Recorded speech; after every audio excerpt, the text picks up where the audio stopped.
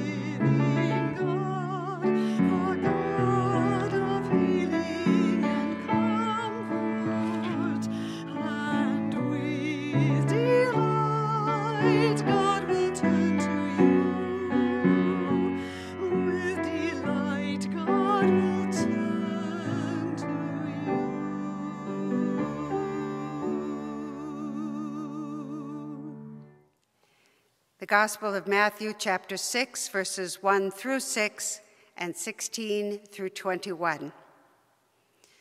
Beware of practicing your piety before others in order to be seen by them, for then you have no reward from God in heaven. So whenever you give alms, do not sound a trumpet before you, as the hypocrites do in the synagogues and in the streets, so that they may be praised by others. Truly, I tell you, they have received their reward. But when you give alms, do not let your left hand know what your right hand is doing, so that your alms may be done in secret, and God, who sees in secret, will reward you. And whenever you pray, do not be like the hypocrites, for they love to stand and pray in the synagogues and at the street corners, so that they may be seen by others. Truly, I tell you, they have received their reward. But whenever you pray, go into your room and shut the door and pray to God who is in secret, and God who sees in secret will reward you. And whenever you fast, do not look dismal like the hypocrites, for they disfigure their faces so as to show others that they are fasting. Truly, I tell you, they have received their reward. When you fast, put oil on your head and wash your face, so that your fasting may be seen not by others, but by God, who is in secret. And God, who sees in secret, will reward you. Do not store up for yourselves treasures on earth, where moth and rust consume, and where thieves break in and steal. But store up for yourselves treasures in heaven, where neither moth nor rust consume, and where thieves do not break in and steal. For where your treasure is, there your heart will be also.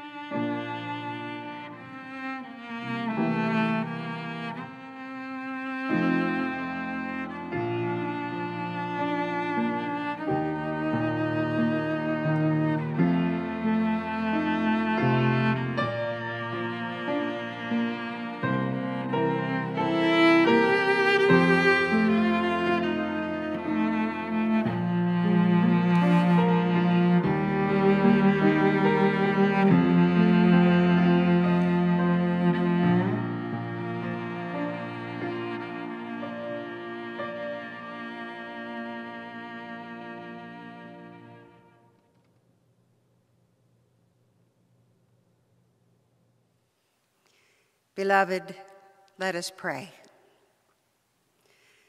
Most holy and merciful God, we confess to you and to one another and to the whole communion of the saints in heaven and on earth that we have failed you in thought, word, and deed by what we have done and by what we have left undone. We have not loved you with all our heart and mind and strength. We have not loved our neighbors as ourselves. We have not forgiven others as we have been forgiven. Have mercy on us.